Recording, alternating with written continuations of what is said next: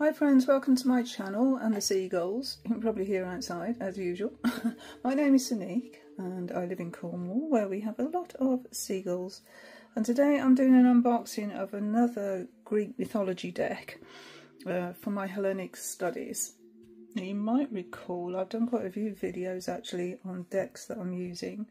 I think the last one was this one here, the Hellenic Oracle, which I've put in a tin. And this is by Thea, who's a YouTube creator, which is where I found that. And then this one that I've recently bought is also by another YouTube creator who goes by the name of Forest Moon Maiden on YouTube, and they're Cara.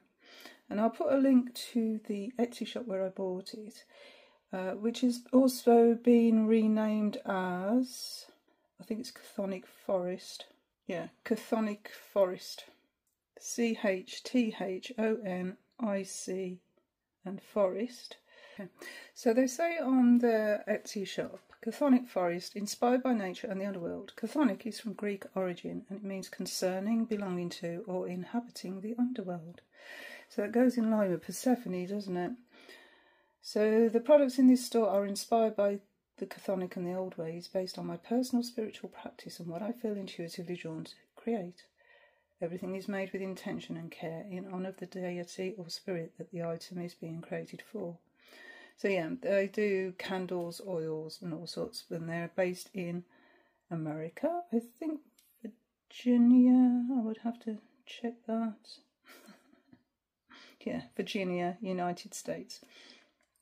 Okay, so yeah, supporting again another YouTube creator, which I do enjoy doing actually. You know, they put a lot of work and effort and energy into creating these decks, so I think it's only nice to support them. The card that came with it was this Fey and Flame, which I believe was the original branding that has been changed now to this Chthonic Forest.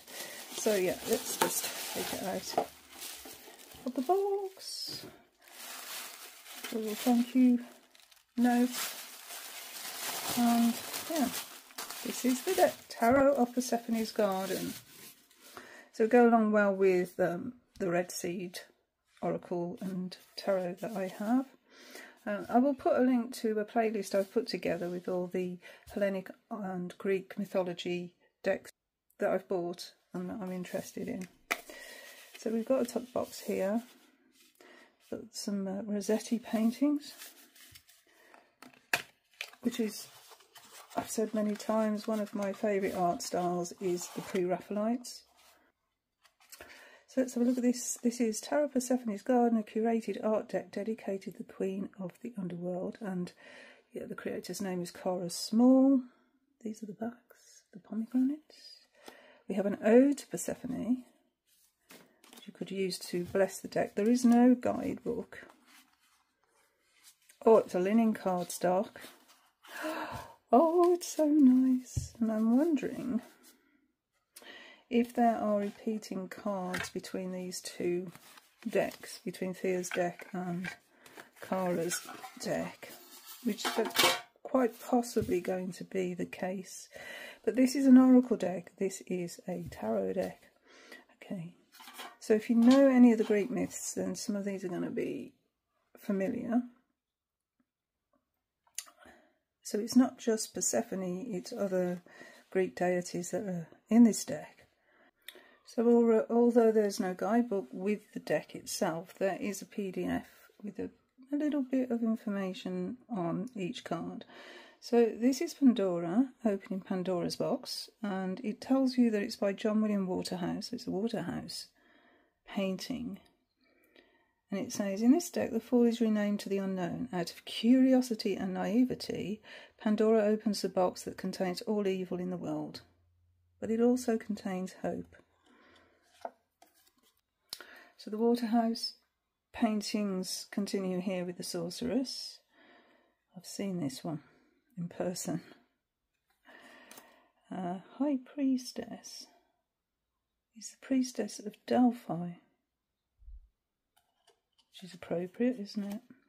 The Empress is a Rossetti, and I wonder if that's Jane Siddall. I think that might be Jane Siddall, the painting. The Emperor is another Waterhouse.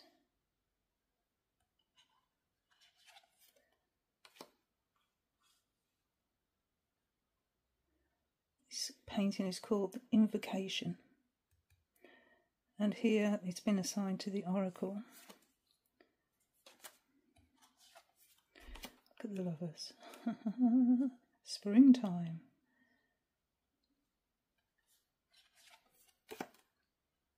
Our Chariot card here is the Foam Sprite. Strength is Aphrodite.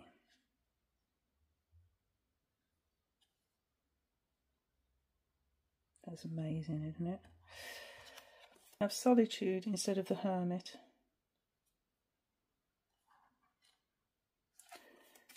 Threads of Fate instead of the Wheel of Fortune. This is called Winding the Skein. So, yeah, the thread here. For Justice, we have Circe. I love this painting. There's Ulysses in the background. Surrender for the Hanged One.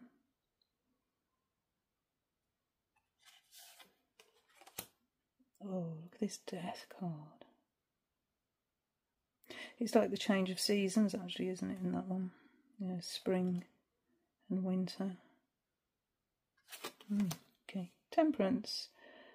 It's another Waterhouse. A few Waterhouse paintings in here, I think. This is Jason and Medea. And I've just been reading the story of Jason and Medea.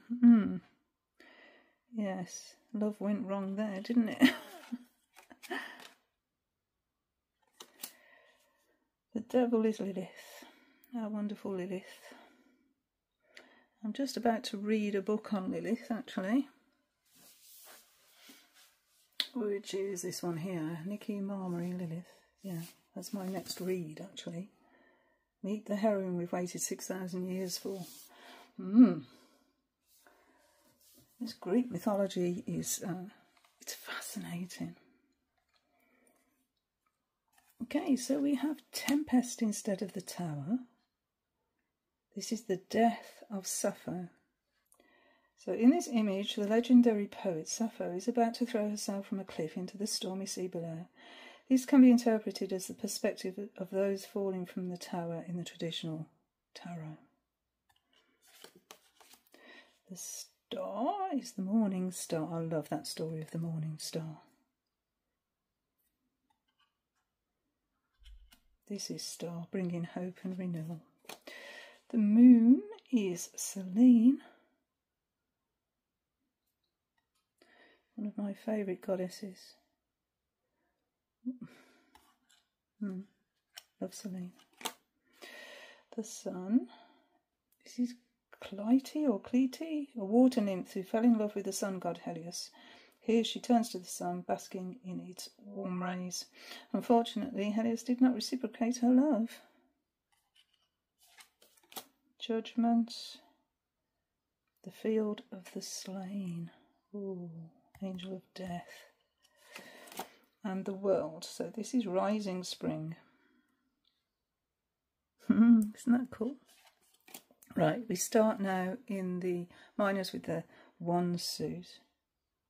And the ace, this is the allegory of charity. Burning Heart. I've seen this one in person. I actually think this because I did a video where I took some footage of a pre-Raphaelite exhibition I went to in Falmouth. And yeah, some of these paintings were there. This one definitely was. And this is, I am half sick of shadows, said the Lady of Shalott. And it's a Waterhouse.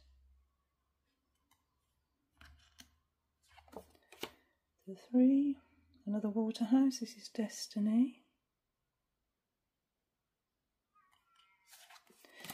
The 4, the Return of Persephone. There she is. Demeter or Demeter. So yeah. Spring comes back again. Lovely. The Five of Wands, so we've got the nymphs and satyr, or satire, which is their half goat.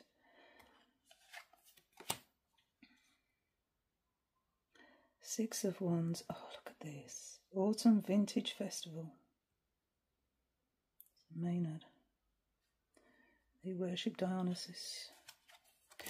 The Seven of Wands, that is in another of the decks. I definitely recognise that one. I think that's in the Tarot of Aphrodite. So this is at the gate of the temple.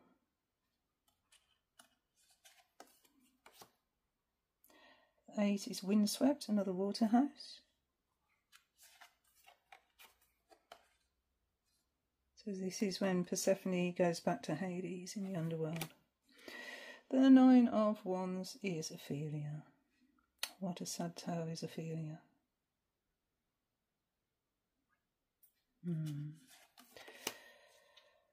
The 10. We've got someone grieving here. Reminiscent of Demeter, completely and utterly burdened by her grief from losing Persephone. So yeah, a lot of that myth is in the deck, which is helpful. So the maiden here. The pages are renamed to maidens in Persephone's garden. This maiden, who is a priestess of Bacchus, is lively and playful. She plays a song for her dear companion. Priestess. We have a priestess of Bacchus. So the knights are priestesses. We keep queens. This is called the love potion. The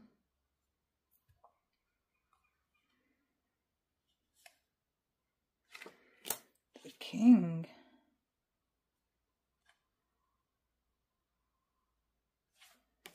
On to the cups.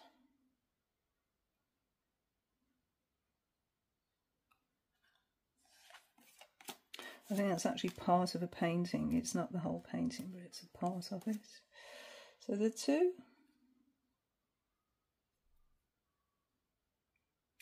Bit of a romance going on there. The 3.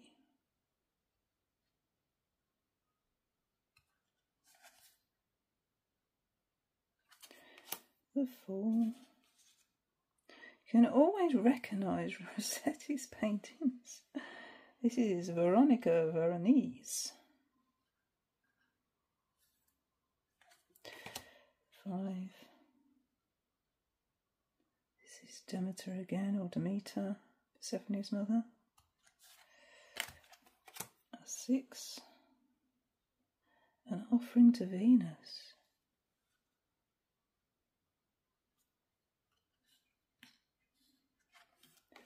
7. The siren.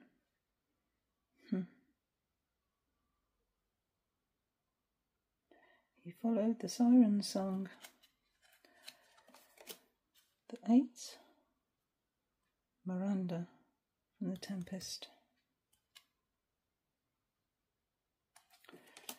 9. This is a mermaid. Probably seen this. There's a lot of these you've more than likely seen before. Spring by John Collier. Very pastoral. Actually, this is Persephone there as well. This is a fairy holding a satchel full of infinite possibilities. Look at the butterfly crown. Well, the priestess, Circe again. And the Queen, Circe again. One of my all-time favourite paintings.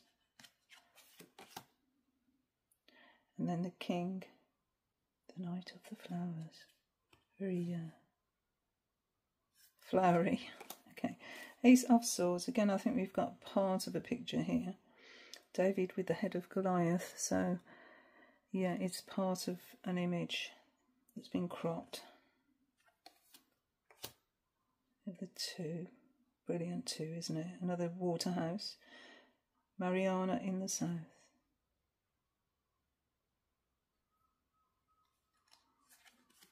A very sad 3.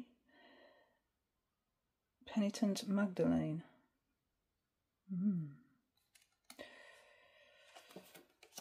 The 4, the Sleeping Beauty. The 5, Perseus and Andromeda. So it's a sea dragon here. And Perseus shoots an arrow at the dragon and saves her. But at what cost? There's one that I saw in the Falmouth Art Gallery when it was touring, The Lady of Shalott. That is an amazing painting. That's just a tiny part of the painting.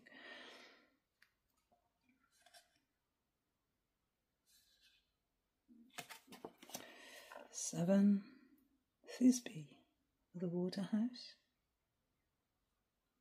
This is listening at the wall. What are the neighbours saying? 8 of Swords, the Martyr of Soloway. There's a melee. She's chained up there. And the 9, again that's in the Tower of Aphrodite. This is a Sleepwalker. Oh, a very famous painting of Ophelia by Millet.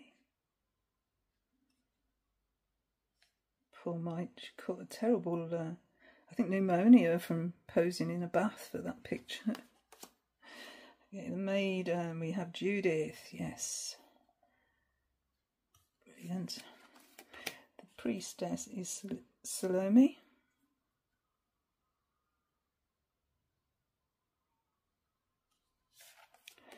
Queen, Judith.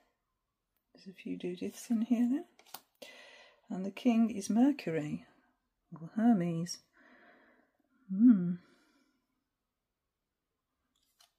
It's winged Hermes. So, oh, we've got a pomegranate for the Ace of Coins. That's brilliant. The 2, Lesbia and her sparrow.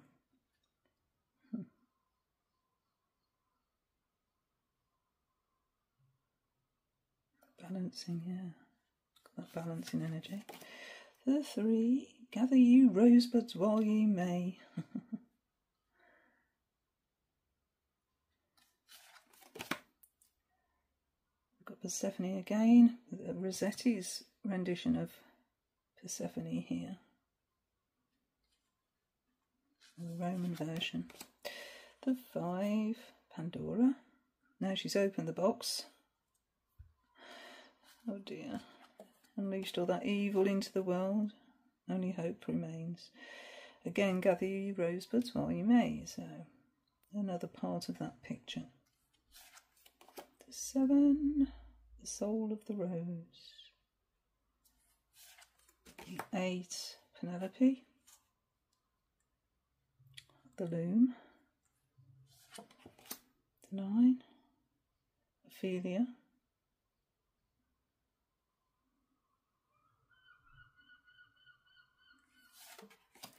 The 10, Flora. It was a very popular name, wasn't it, Flora, back in, I don't know, late 1800s. The maiden is Ophelia again. The priestess of Bacchus. Venus. And Rossetti. And Bacchus themselves for the king. Okay, so that's the deck. And it's beautiful. It's absolutely beautiful. So, yeah, they're very similar. They're both on linen cardstock. So I think they'll go well together in a reading, because we can use this as a tarot deck and then use this oracle alongside and really get to know these Greek pantheons.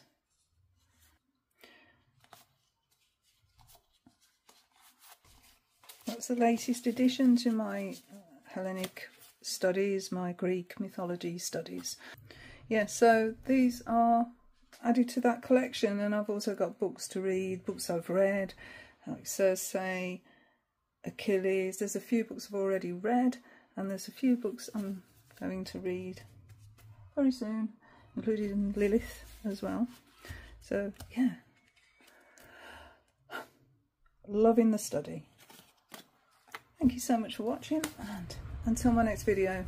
Oh, it's You hear that wind? Actually, there's a storm brewing outside, so yeah, until my next video. Bye friends, bye.